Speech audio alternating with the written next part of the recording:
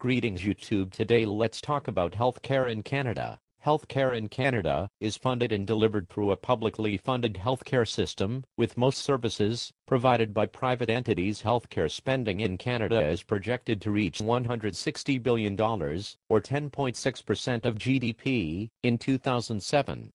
This is slightly above the average for OECD countries. In Canada, the various levels of government pay for about 71% of Canadians' healthcare costs, which is slightly below the OECD average. Under the terms of the Canada Health Act, the publicly funded insurance plans are required to pay for medically necessary care, but only if it is delivered in hospitals or by physicians. There is considerable variation across the provinces/territories as to the extent to which such costs as outpatient prescription drugs, physical therapy, long-term care, home care, dental care and even ambulance services are covered. Considerable attention has been focused on two issues: wait times and health human resources. There is also a debate about the appropriate public-private mix for both financing and delivering services. Canada's healthcare spending is expected to reach $171.9 billion, or $5,170 per person, in 2008. Health expenditures are expected to be 10.7% of the gross domestic product. Hospitals account for the largest segment, in spending at $48.1 billion, however, this amount is declining. According to the OECD, spending was second amongst other countries, less than United States and more than Norway, Switzerland and Luxembourg. Canada has a federally sponsored, publicly funded Medicare system, with most services provided by the private sector. Each province may opt out, though none currently do.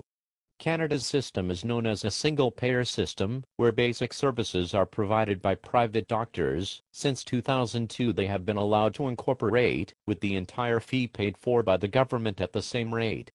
Most family doctors receive a fee per visit.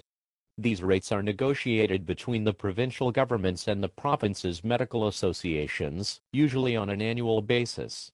A physician cannot charge a fee for a service that is higher than the negotiated rate, even to patients who are not covered by the publicly funded system, unless the physician opts out of billing the publicly funded system altogether. Pharmaceutical costs are set at a global median by government price controls. Other areas of health care, such as dentistry and optometry, are wholly private. The 20th century saw the discovery of insulin by Frederick Banting and his colleagues, Charles Best, J.J.R. MacLeod, and J.B. Calip in 1922. For this, Frederick Banting and J.J.R. MacLeod of the University of Toronto won the 1923 Nobel Prize in Physiology and Medicine. Dr. Wilder Penfield, who discovered a successful surgical treatment for epilepsy called the Montreal procedure, founded the Montreal Neurological Institute in 1934. The early 20th century saw the first widespread construction of government-run hospitals, mainly asylums for the mentally ill and sanatoriums for those suffering from tuberculosis. Calls for increased government involvement also became common, and the idea of a national health insurance system had considerable popularity. William Lyon Mackenzie King promised to introduce such a scheme, but while he created the Department of Health he failed to introduce a national program. During the Great Depression, calls for a public health system were widespread.